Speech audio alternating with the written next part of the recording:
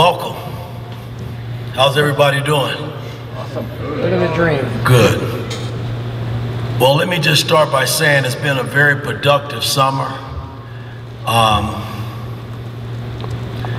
Meaning,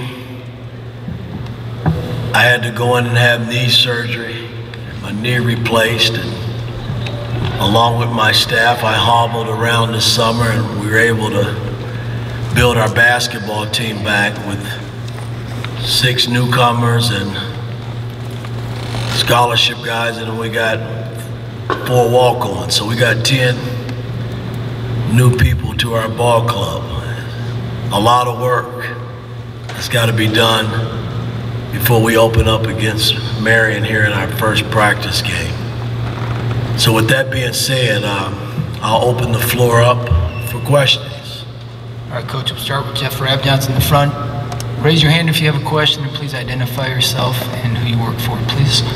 Coach, how you doing today? Great. My knee feels great. Good. Hey, I wanted to start with Mackenzie and Baco. Those of us who had a chance to see him a lot in high school and AU saw a lot of offensive ability there. I'm curious, what do you see, and how impactful do you feel he can be for you guys this year, especially on the offensive end, with the points you need to replace? Only time will tell. You know, he's capable of putting the basketball in the hole. He's shown that this summer. You know, we got to help him as coaches and put him in the best position possible to be successful and help us. So, you know, I'm expecting big things from him, but I'm not putting a lot of pressure on him. He's a freshman. I think when you're building a basketball team, you got to reach out and get a little bit from everybody. You know, the freshmen that were freshmen last year that are sophomores, they got to step up and play like sophomores. And the juniors that are seniors, like X and Galloway, they got to give us more. Sophomores got to give us more. So, I mean, there's a lot that's got to be done between now and the time we step on the floor against Marion and start playing actual basketball. But Mackenzie's a big part to the puzzle. That's why we went and recruited him. Alex back left. Hey Mike, Alex Bozich inside the hall. Just curious, you mentioned needing more from X. What exactly do you mean by that, and what maybe are the 2 or 3 things you look at going into the season that he needs to do well for you guys to be successful as a team?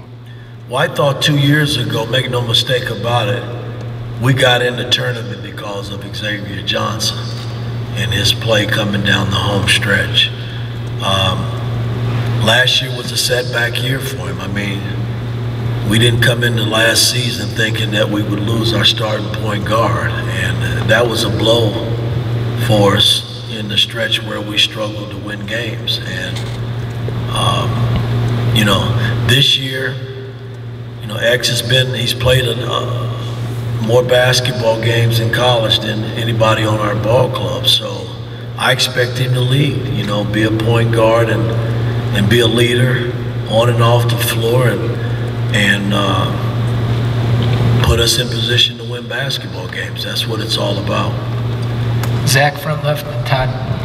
Mike, following on with X, I mean, obviously this time a year ago, he wouldn't have expected to be here just in the sense he thought he'd be out of eligibility and moved on.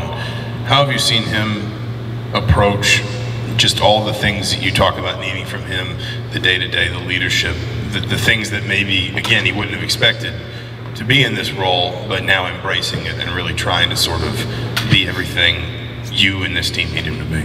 I think he's doing all the right things along with Galloway. I named both of those 2 guys captains. But again, we got to play games. We got to get better in practice on both ends of the floor, and he's got to play a role in that. So, you know, I'm hard on captains. You know, I've always been that way. Bob Knight was hard on me as a captain when I was here. And,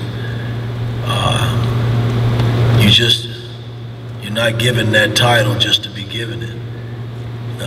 You got to earn it, And you got to be held accountable in terms of not only putting yourself in position to help us win, but getting guys to play at a high level around you.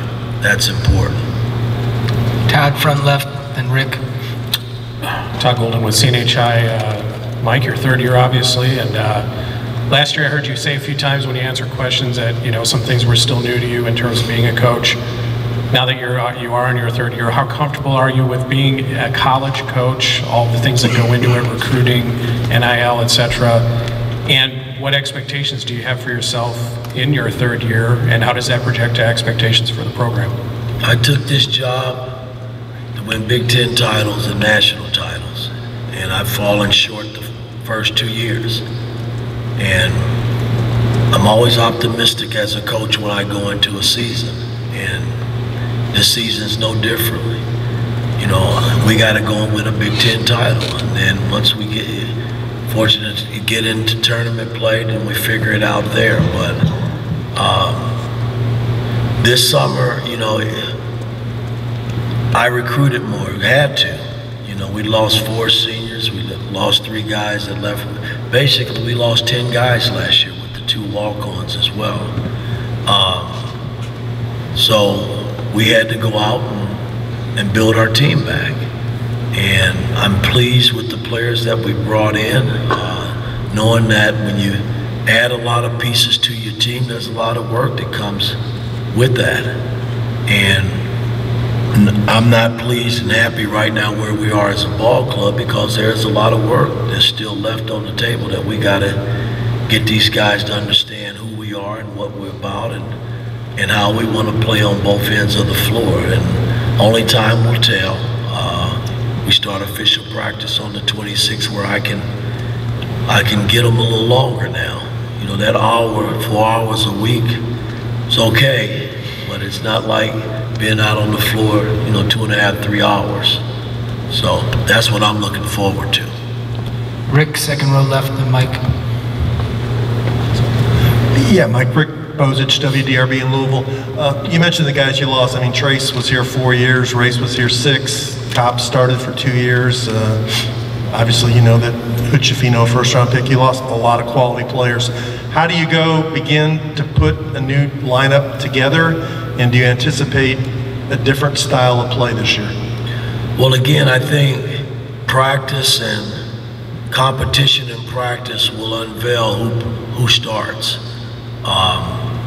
Because I don't know right now who's really going to be the starters.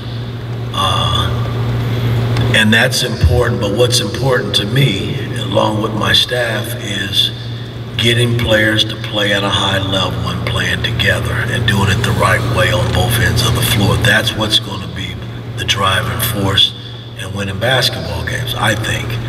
And, you know, I think all our guys are curious, they're eager, they come to work, they accept coaching.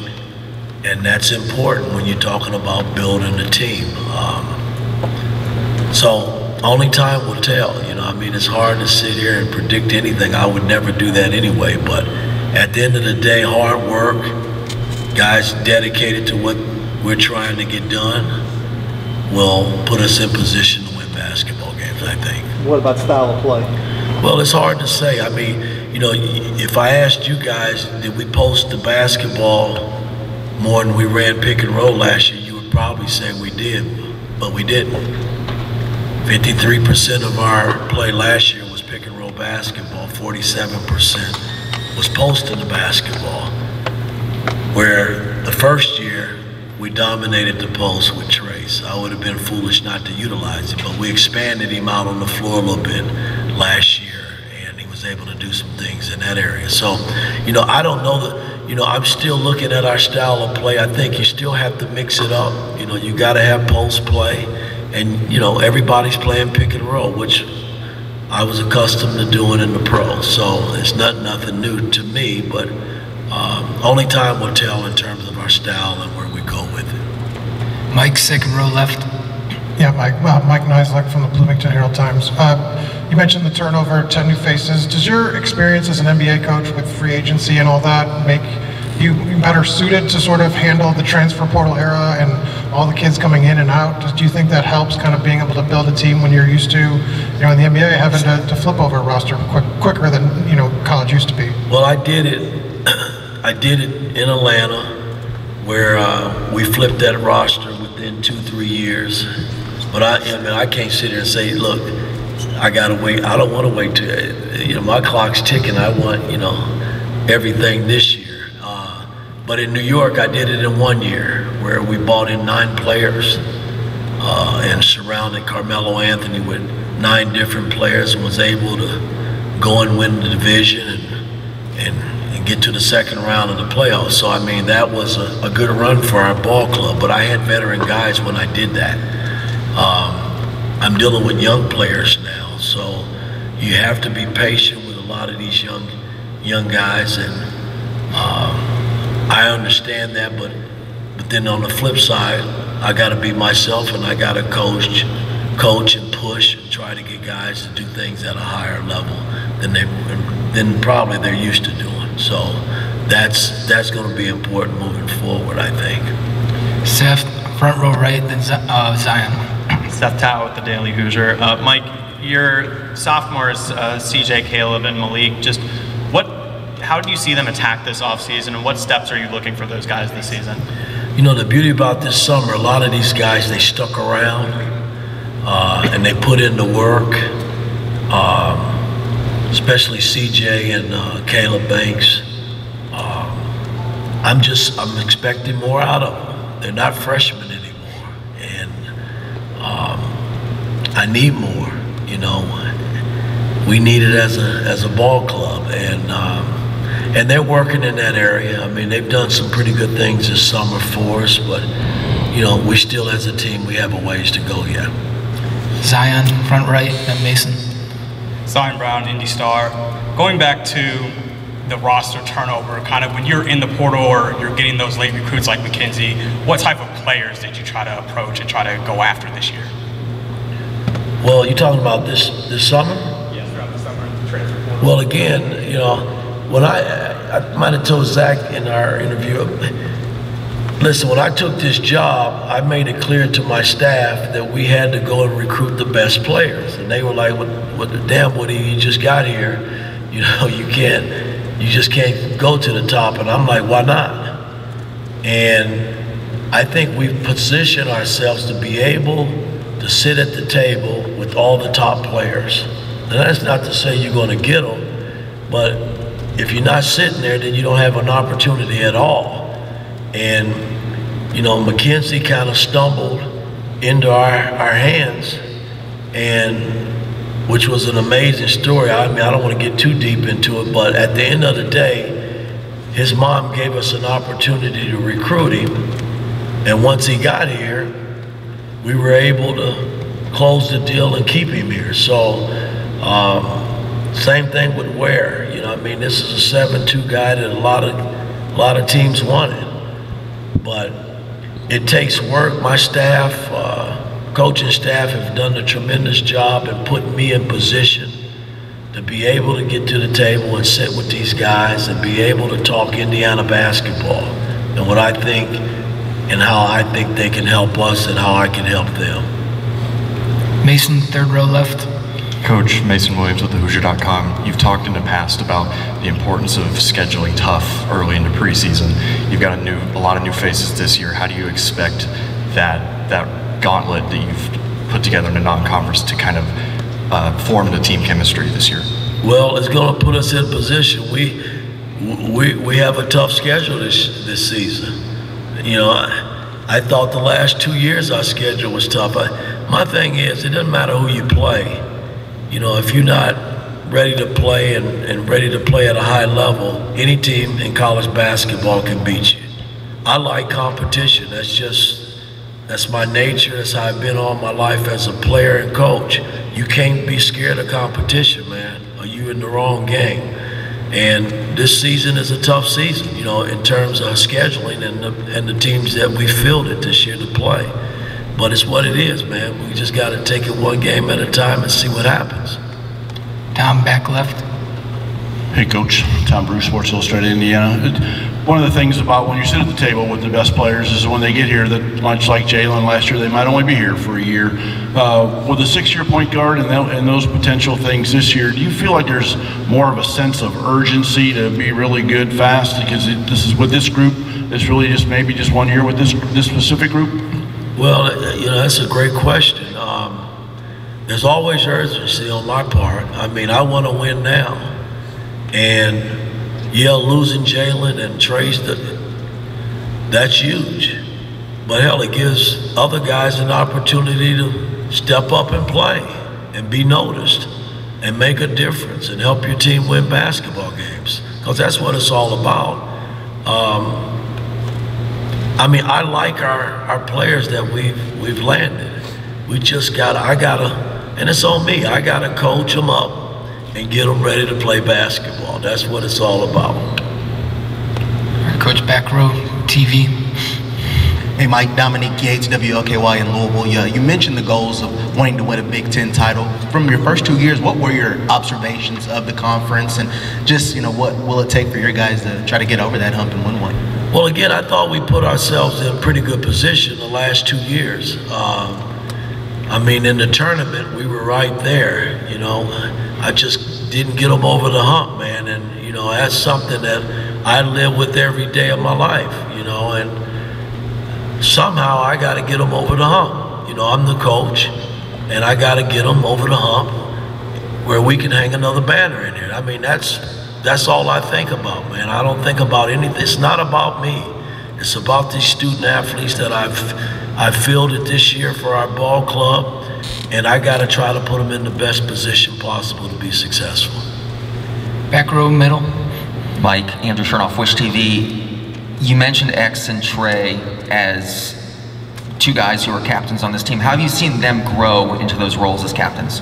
Well, they've earned it. I mean, unfortunately, X didn't get a chance to show what he did the first year last season because of his injury. And make no mistake about it, I said, you guys probably couldn't see it and didn't write about it enough.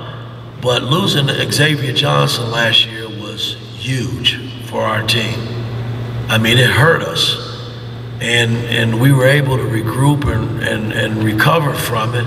And a lot of that had to do with Jalen and the supporting cast. I mean, we didn't feel sorry. We got after it in practice and was able to maintain. X is back this year. And again, like I said, he's done it a little bit longer than most of the young men that we got on our team. So I expect more. And he's wearing that captain title on his head. So you got to give me more. You got to do more to help us win basketball games. And he will. Third row right, and then Jack. Alexa Ross, CBS 4, Fox 59. Coach, when you look at what Xavier having had to sit out, do you feel like he's even hungrier now to be back in there? Has it seemed like he skipped a beat, or is he kind of just picked off right where he left off? I think he's hungry. It's probably, I'm sure it was the first time he's ever been hurt where he's missed practically the whole season. So he's got to be hungry. I mean, this is his last go-around. I mean, he can't come back. I mean, hell, how many years has he played college? What is it, 6 years for him? Hell, he's an old man. Hell, he can't come back for 7. So he's got to give us all he can give us this year to make it